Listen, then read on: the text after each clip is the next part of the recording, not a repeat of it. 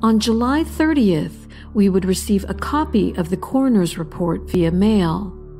We found the timing especially significant because it was the 27th anniversary of Brett Cantor's murder. It's the first time anyone would review the report publicly besides the homicide detectives assigned to the original investigation. The report provided valuable insight on how Brett was killed and clues to who might be responsible for his murder. The first clue: Brett was found lying on his side, dressed in a white t-shirt and boxer shorts, facing the mirrored bedroom closet. The killers had placed a pillow over his head and a blanket over his body. Paul Delhauer, a criminal profiler who's helping to identify a likely suspect in Brett's murder, stated when killers place a blanket over a victim's body, they are symbolically burying the person. However, the pillow placed over Brett's head shows the killer had some remorse or felt an emotional attachment to him.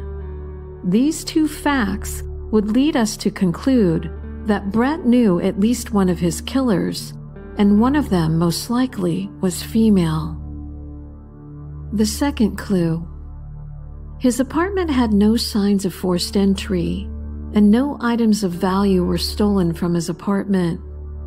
Brett told Doug he had a hot date set up later that night, but didn't mention the girl's name. Did one of his hookups turn deadly? Did he forget to lock his door? Or had the killers been lying in wait? The third clue: the homicide detectives believe the assailants quickly subdued him. Brett may have been held at gunpoint and forced to kneel or lie down on the floor. The crime scene photos show his murder was incredibly brutal, and it's believed he was attacked by at least 2 people.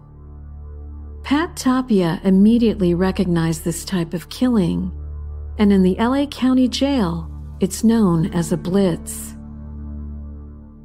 My first thoughts when I reviewed the coroner's report was it looked like it was a hit done by somebody who had served time in prison or a correctional facility.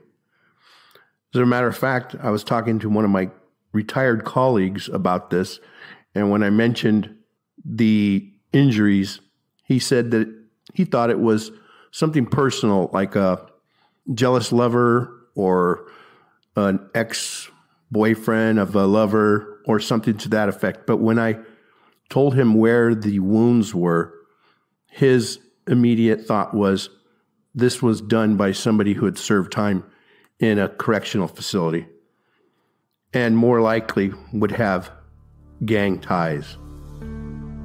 The new details we uncovered leads us to believe Brett's killers may have previously served time in jail or be gang affiliated. Also, he knew them through his nightclub business or AA, and his murder was personal.